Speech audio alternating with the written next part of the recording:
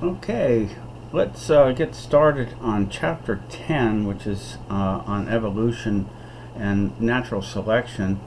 I had already posted to watch a video on Darwin, and that comes into really good play for this particular chapter. So I hope you've had a chance to look at that, and I'll make reference to it as we go through this slide presentation.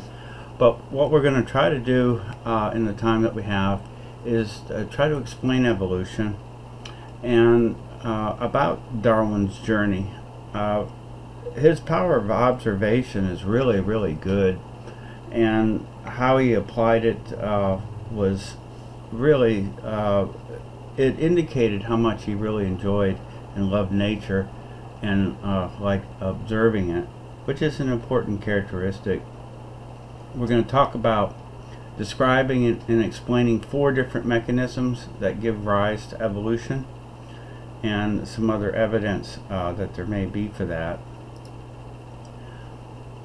So we're going to look at an example of evolution. Now, obviously, how long have you gone without food?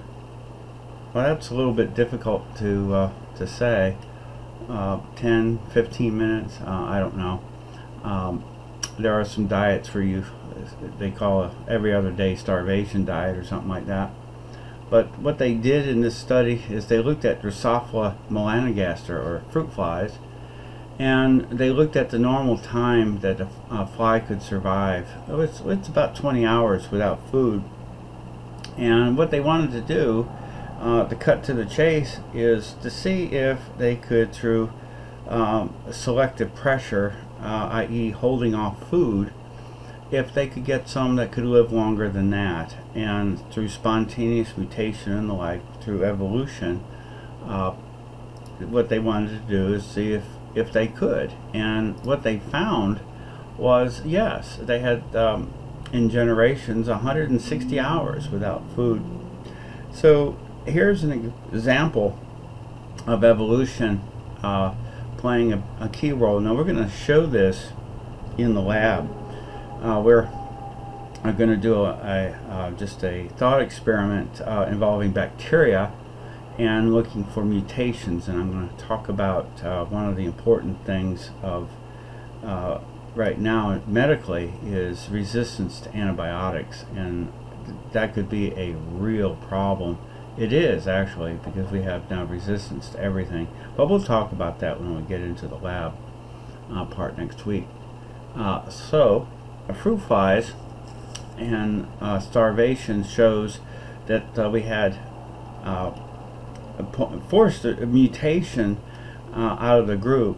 And so the needs of the many outweigh the needs of the few. In this case, it's sort of a policy where one organism developed a certain characteristic, and because there was no food, others couldn't survive, and the one with the mutation did. So you're selecting for that mutation, and that's what's happening. So the population is the number of organisms in the same species living in the same geographical region. So and this experiment's easy to conduct. Obviously, we can control those sorts of things. We removed, or they removed, the food and wait until about 80% of the flies have starved to death. That sounds pretty cruel. But then they put the container in there, and the surviving flies were allowed to reproduce, and then they repeated.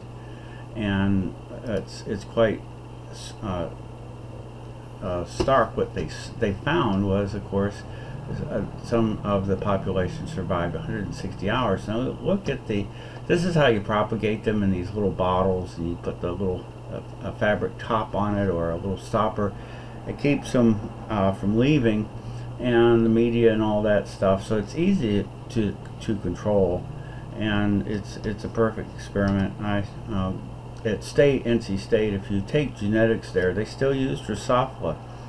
I remember I had a batch of flies that I had to maintain, and I did eye color and wings deformations and things like that to show the genetics of Drosophila. Really easy to do, and if you are headed for state in a science area, it's actually pretty fun.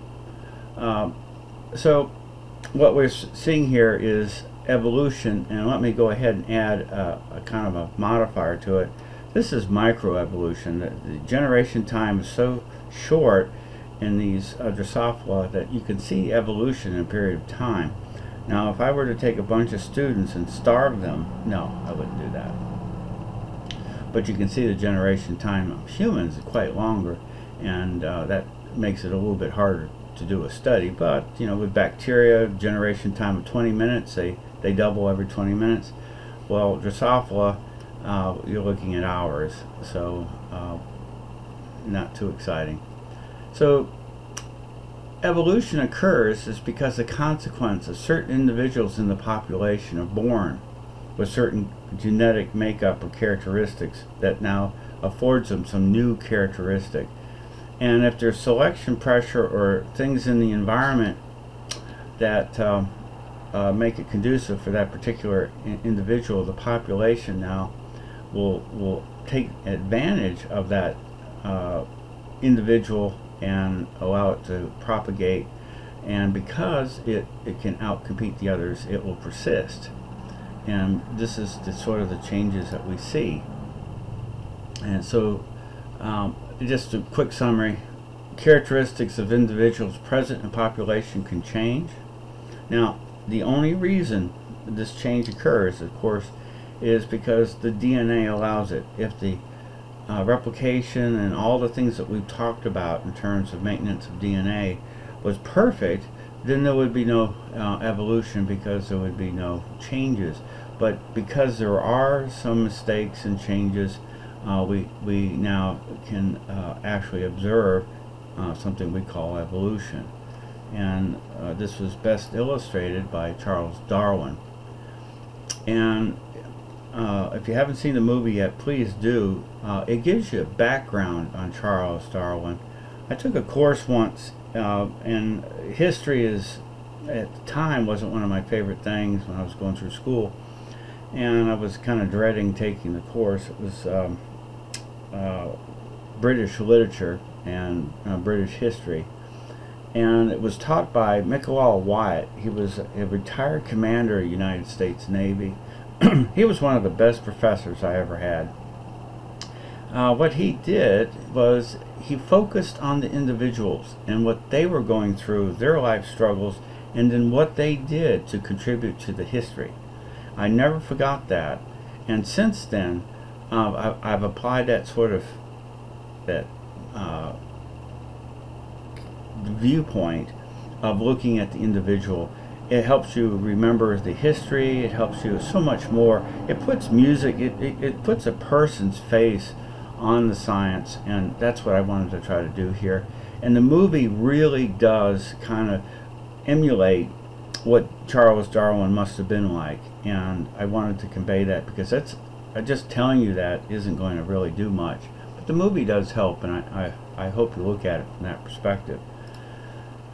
So Darwin, he was able to question some things, and if you saw in the movie, there was, and there's always pressures, political, religious, various things. Copernicus, when he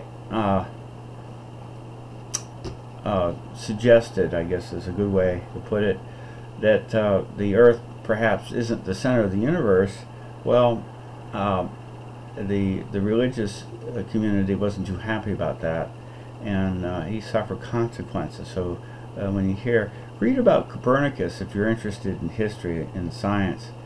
Some of these individuals went through quite interesting challenges in their careers.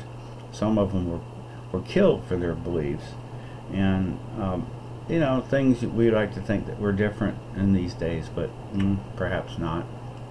Who knows? Anyhow,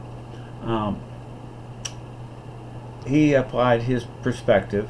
Now, he wasn't alone. You know, in science, one of the things about science is that you have critics, and in doing so, you have to you have to get used to it and not to take it personal. And I've been through it myself. I found something new, and it stepped on the work of others that had been doing it most of their career. Not that I'm anything special, is I just observed something and I studied it, and it turned out that it showed that maybe it wasn't a virus didn't cause the disease, and boy, it was painful. And based on that experience, I can understand what Charles Darwin was going through. And if you look at some of the individuals, the Leclerc, Cuvier, Baptiste Lamarck, and this Lyell, these individuals all had their personalities. Some of them were ruthless. Some of them wanted to steal ideas. Some of them, way before Charles Darwin times, came up with interesting ideas, similar, but they all contribute. One of the statements, I think Sir Isaac Newton said, that new discoveries are built on the shoulders of others. And here's an a perfect case for that the Charles Darwin built on the influences of various others. Geological influences, that the crust of the earth changed and it forces some of the new things. Now, the reason I bring that up is that a lot of the philosophy says everything is the way it was supposed to be and you don't question it. Well, he questioned it, and I think all of these things are put in motion, and I don't think it's a random process, but that's just me.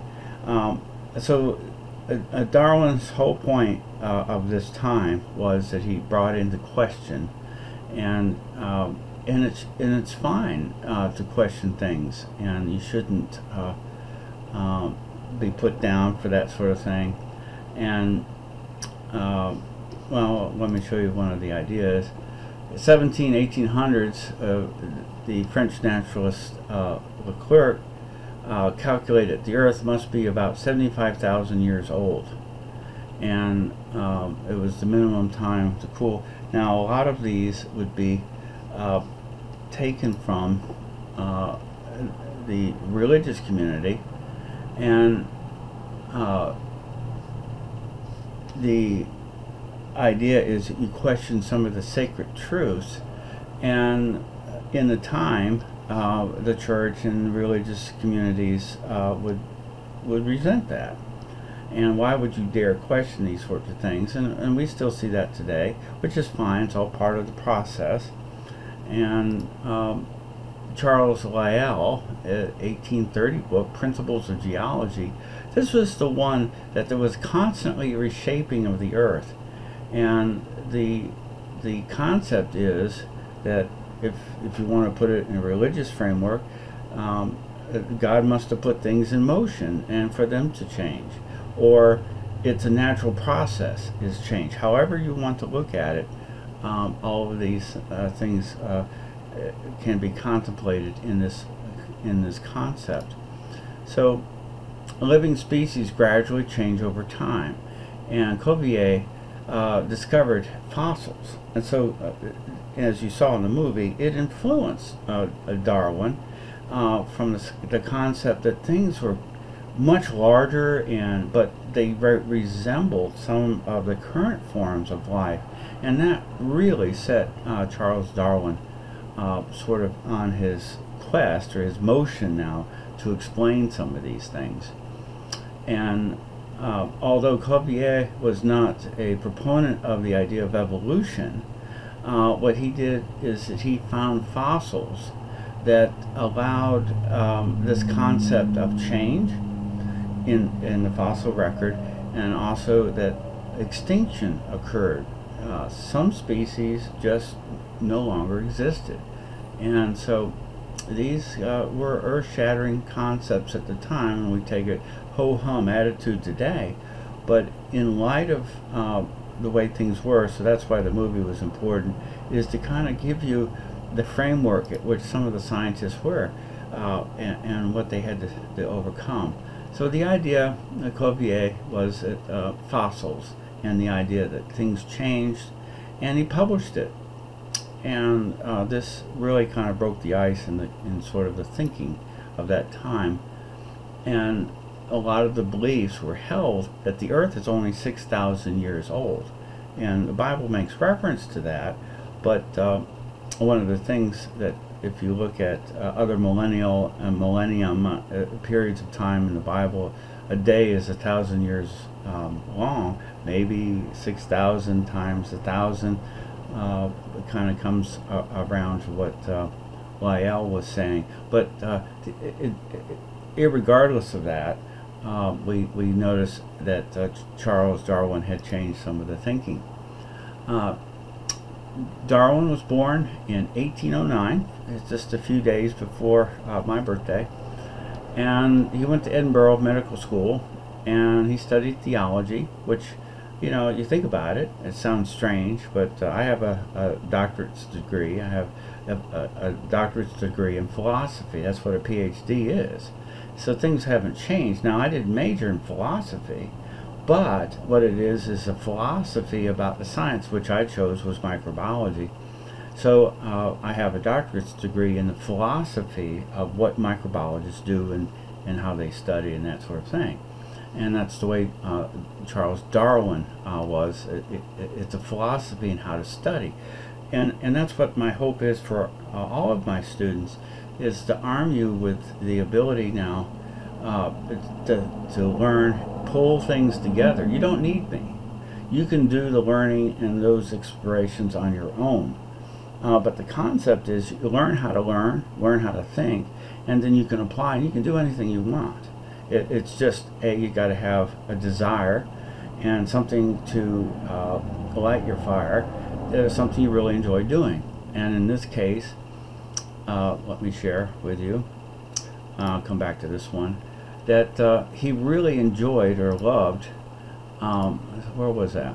I guess missed it. Oh, his love was of nature, and so because of that, and he had chosen to do travels with the captain on the HMS Her Majesty's ship Beagle in 1831, and you can look at this traveling.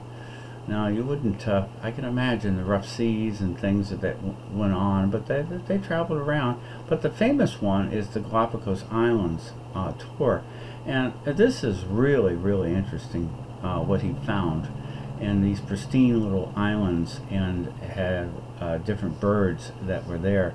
And I'm actually working on a project, and I've obtained a collection of bird beaks that have been scanned from this university in the UK, and they gave me their entire collection. So I have all these scanned beaks, and what I want to do is to print certain beaks that would represent the Charles Darwin's Galapagos Island experience, but just model the bird beaks, and showing the differences in the beak structure allowed them to forage in various different foods, which we're going to talk about, and then how that allowed them to compete within the same environment because they went after different foods and food stuff. And that was important, and that's something that Charles Darwin gave to us as part of his work. So he learned how to study, he learned how to be a professional, but it wasn't his thing, and so nature turned out to be really what he wanted to do. And his first love, of course, or his real love, was the study of nature, and that tour with the U.S. HMS Beagle allowed him to do that. And he, of course, and I imagine I'd be the same way. I've done some deep sea fishing. My brother's a fisherman, and I was younger at the time, but we get out those high seas, and boy, I'd spend most of my time staring at the water overboard, contributing and feeding the fish, if you know what I mean. And so big ocean tours in the seas don't sit with me very well, and they never have. And although it's one of the reasons why I like scuba diving, once I get in the water, especially rough water, seasickness goes away immediately. Now, I almost drowned when I was a kid, so swimming, I don't know how to swim. Yet, I know I'm trained as a master diver, and I can dive and do all sorts of things. So it was a challenge doing the doggy paddle to get through the certification. But anyhow, lest I digress, but the idea was, I love exploring the ocean and various different aspects of sea life. And this, I could understand why Charles Darwin enjoyed what he did. And anyhow, he explored beaches, cliffs, finding spectacular fossils in Patagonia. He studied the coral reefs and barnacles, and he was just very, very observant. And the thing is that when you do these sorts of things, it kind of sticks in your mind, and then subconsciously, or however you want to think of it, he was just trying to rationalize, how does all these things fit together? So if you look at the islands, the Galapagos Islands, they're isolated from each other, yet they had different types of populations of birds. And you would think that they all would have the same, but they don't. And the food supplies are slightly different in each of the islands. And it seems like each of these islands represents sort of a unique little evolution I don't know, model that went on, and you saw various things with the birds. And what a fascinating type of discovery that he made.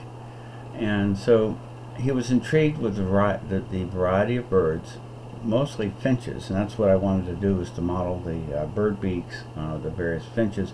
So we'll set this sort of all these bird beak models up, printed 3D models, at the museum, and we'll donate them, or at least present that during Darwin Day. Hopefully next year we can get this project done. If you're interested in those sorts of things, just let me know, assuming that we will ever get back to the STEM Center over at Wake Tech, but we'll see. So what Darwin observed was unexpected patterns, and what he did is he looked at physical traits, and because each island had different finches. Now, as you saw in the movie, and to my shock really, is that he didn't write down which birds from which island and that sort of thing had traits. And I thought that was an important, although he observed it, I kind of view that as a little bit of laziness. If you think about some of the other work that we saw where Gregor Mendel went around, he took meticulous notes. And Charles Darwin learned that, well, we need to take those notes and make those distinctions. And that way his note-taking got better. And that actually, although the movie didn't say it much, but I read into the fact in some of the texts that I read about Darwin, is that actually kind of hurt him in terms of getting things out timely. Although you saw in the movie some of the pressures that he was under in terms of maybe sitting on his information because it was so revolutionary at the time. So Darwin collected and donated finch specimens to the Zoological Society of London, which a good scientist should always do. You want to share your data, so when you make conclusions, comments, and various things, you're building support in people to independently confirm your notions, and that's all part of the sciences. So what he looked at was body size, beak shape, and feather colors in various finches, and believe it or not, what he found were unique lineages on each island that he traveled, and birds were 14 different species, all resembling very closely the single species of finch. And this must have really shook Charles Darwin. So you can see here's a rather cruddy image, it's best I could do. I can't draw a stick figure, and so this was sort of I took this lithography off of a older textbook, and you can see, look at the bird beaks and how they're different. Look at the plumage and just the overall power of the beak versus some of the other ones that are really small, and very interesting. Charles Darwin was able to study the natural world And I know that Darwin gets my dog all excited every time I bring up his name. You probably can hear him in the background. Anyhow, his comments hopefully will be concluding soon. Darwin noted unexpected patterns, and he looked at the fossil records. And what he did is that they resembled but were not identical to the ones he knew or could see in the same area. So all of these things are starting to fit together as a puzzle that he could now write a story about.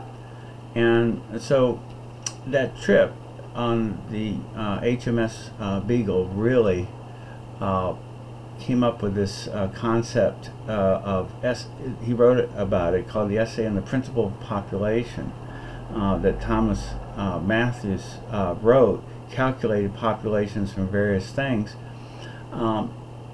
And again, the work, new work is always built on the shoulders of others. So based on this essay, made him think about the idea that individuals would win in the ensuing struggle for existence. And so it's the survival of the fittest is really what this is coming to. And again, the essay on the principle of population by Malthus helped him to kind of jump that little schism there from previous thought now to new thinking. And so here's Malthus' books, and it's always fun to look these up.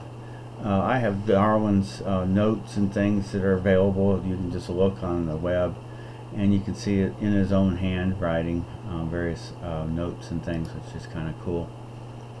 And so if you look at Charles Darwin's favorable variations would tend to be preserved and unfavorable ones would be destroyed. This was the real context of his work. And Darwin prepared a draft of his ideas in a 35-page paper written in pencil. And again, here's in his own hand. You can see he fleshed out over the next couple of years. And this was sort of the precursor to his famous book. So hopefully you took advantage and looked at just the first part. Now if you want to watch all 7 parts, there are 7 parts to this movie, the part 1 is sufficient for communicating what was really after. And hopefully you'll get a chance to do that if you haven't already. And so Darwin on the Origin of Species, which is the landmark, and I like this slide from the standpoint because what it does is it looks at all organisms were put on Earth by a creator at the same time. Organisms are fixed, no additions, no subtractions. Earth is about 6,000 years old, and the Earth is mostly unchanging. So these were the precepts of the thinking at the time and after, that Darwin found that organisms change over time. And of course you can still put it in context, but it's good enough just to draw the conclusions. Some organisms have gone extinct. The Earth is more than 6,000 years old, and the geology of the Earth is not constant but always changing. And these were really landmarking discoveries. So after putting off publishing his thoughts, because he thought, as you saw in the movie, would just be too radical, and he worried about the negative impact it would have on his family and his wife and all that, Darwin finally did, because Alfred Wallace, who was his nemesis and competitor, came up with the same idea. And this happens a lot. I've experienced what it's like to get scooped. You know, I'm doing something and I spend a lot of time, and then somebody else beats you to the punch and getting it out there and publishing. It could be pretty upsetting, because then it kind of takes the thunder out of some of your discoveries and things. But that's all horse racing there. That's all part of it. So evolution occurs with an allele frequency. Now, if you remember what alleles are, they're sort of a change up on a particular trait. And so you may have a trait for a particular eye color and another, or hair color, whatever, and you have a slightly different allele that may represent some other characteristic.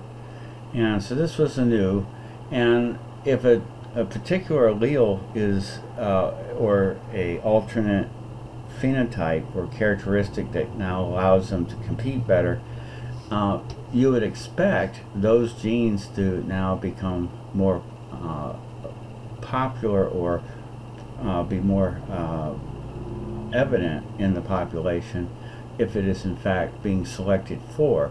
So one way to look at that is that it increases the allelic frequency. In other words, the frequency of the new genes that give the characteristics or the variation of a gene as an allele states. An allele's market share changes, evolution is taking place, and the factors that drive evolution are mutation, genetic drift, migration, and natural selection. And we're going to spend the rest of this particular presentation going over these things. But all of these things contribute to improving its ability now to get it out there. If there are advantages that allows them to compete or outcompete, then these are the things that contribute to those successes and getting it there. So evolution is a change in allelic frequency within a population, and there's certain things that can drive that: mutation, genetic drift, migration, natural selection, which we're going to talk about. Mutation is a direct change in DNA, as we've already talked about. See, as we go through various classes, it hopefully builds on itself, so you can see now how this actually evolves in terms of, oh, that was a pun, sorry about that. It's how it tells us evolution's the change in allelic frequency based on mutations or alterations of these alleles, making them alleles. And so we've talked about that. So mutation or random, can't predict ahead of time. They occur, they may be silent, they don't do anything. So in our families, the scientists say that we get about 3 mutations per generation. A lot of them you never hear about. Some of them may be beneficial, some of them may not be. But they are random, and they are what they are, either harmful, useful, or whatever, or not even see them.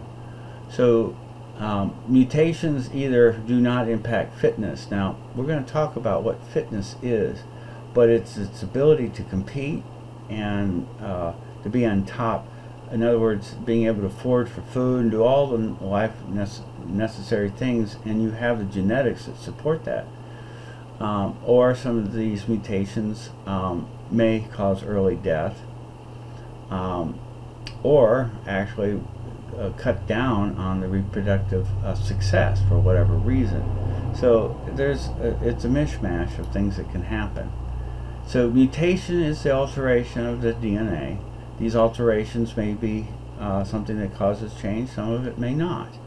But it is what drives ultimately the changes that we see. Genetic drift is a random change in allele frequencies in a population, and if it's advantageous, then this drift can lead to fixation. And what that means is it's an allele's frequency in a population that ultimately fixes, or it reaches 100%. And you can see the fixation occurring here in this diagram. It starts and then it becomes unless you have these characteristics, it's not going to happen for you. And so you're just not going to be competitive enough. And that's what fixation is. Its ability to be very competitive, really, and in a very positive way. The founder effect is another genetic drift concept. Genetic drift occurs via the founder effect when a founder member of a new population has a different allelic frequency than the original source, so they now are breaking away and form their own newly founded population.